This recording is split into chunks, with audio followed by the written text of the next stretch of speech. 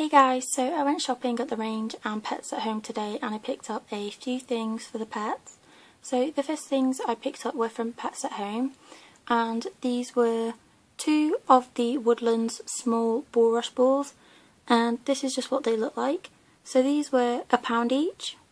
So the next things I picked up from Pets at Home were two of the medium and toss dog chews.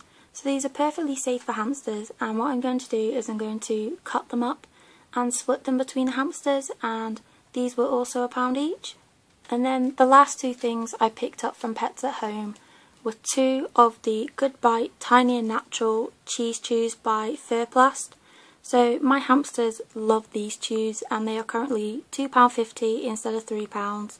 So I'm going to cut one in half for the Syrians and cut one into quarters for the dwarfs. So from the Range, the first two things that I picked up were two of these Lazy Bones wood chews. So these were 59p each, and I've never seen these before and I thought they were super cute. So these are going to be for the Syrians. The next thing I picked up for the hamsters was a box of the Burgess XL Square Snacks for all small furry animals, and these are carrot and banana flavour. So I couldn't find these anywhere where I used to live, and I saw them today and I just thought I had to get them because I've tried all the other new treats by Burgess but I've not tried these ones. So these were £1.99 for a 60g box.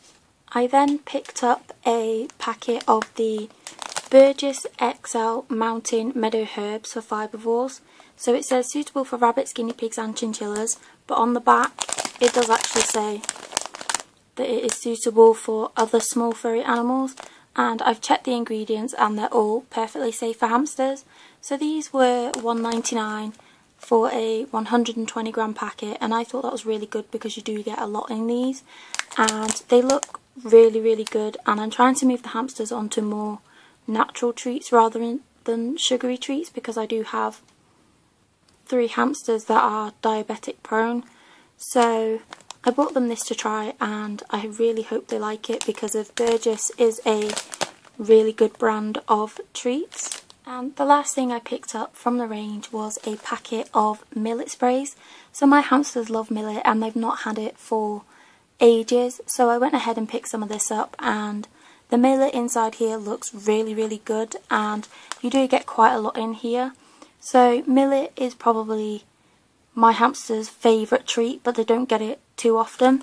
So these were £1.50 for a 100g packet, which I thought was really good and super cheap comparing to how much Pets at Home want to charge for them. So yeah, that is everything I picked up.